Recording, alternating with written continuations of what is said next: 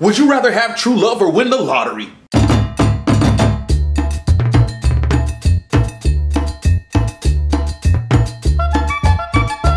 Hello everybody, it's your favorite galactic human Renan Estime. If you are new to this channel, make sure you hit the subscribe button to show some love.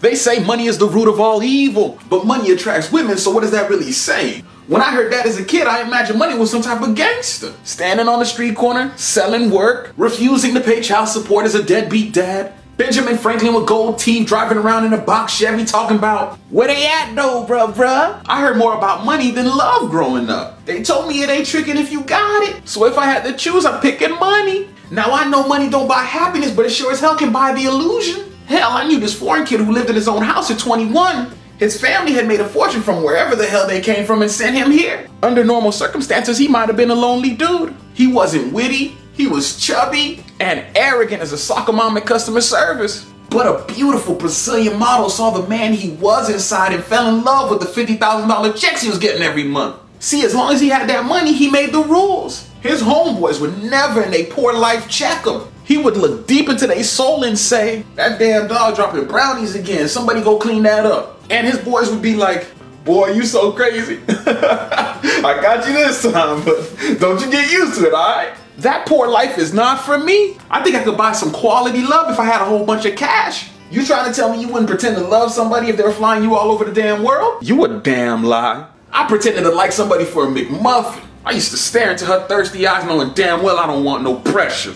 Real talk. One time she caught me lacking at a house party. She told me she wanted to dance. She started throwing it back at me, but she had one bad leg, so her rhythm was off. I could tell she was going extra hard because she was breathing heavier than usual. And the sweat beads on her forehead had kids who migrated to her armpits. She would look back every few minutes with the, I know you liking this look on her face. She went to whispering in my ear about taking me home, sprinkling McMuffins on her body. Her little friend was watching and recording us on some How I Met Your Mother type stuff. She was rubbing and grabbing on everything she could.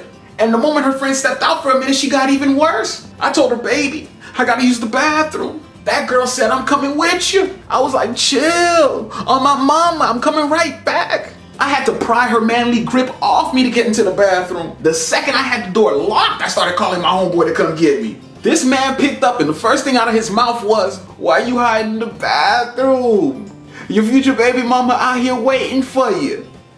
Bruh, stop playing games, come get me. Hell nah. You gonna do right by that girl. Boy, I swear on everything when I get out, I'm beating your. Bruh, calm down. I just handed her some protection. Y'all kids have fun. This man had the nerve to laugh and hang up in my face. I was so scared I dropped to my knees to pray, but I looked up and saw a beam of light coming from a window. I jumped up so quick, climbed the counter, cracked that window open and allowed my body to drop outside. I was so happy I started laughing while I laid on the ground until I heard a voice say, are you okay? I looked up and I'd be damned. Her homegirl was standing there with a drink in her hand. I thought she was going to snitch, but she said, let me take you home. But never mentioned this to my homegirl. And I'm going to tell y'all this right now. She was definitely the better option. Because she worked at Foot Locker and hooked the brother up. Now if Biscuit Girl had Oprah money, do you think I'd run? Hell no. I'd knock her up and secure the bag. We'd have a bunch of bad leg babies. Because money changes everything in a relationship. But now I'm curious. If you had a choice between true love or winning the lottery, which one would you pick? Tell me in the comments section. I want to hear it. But when it comes to me, it's always MOE. Thank you to all my subscribers who support me. If you enjoyed today's video, click like and watch another video. Till next time.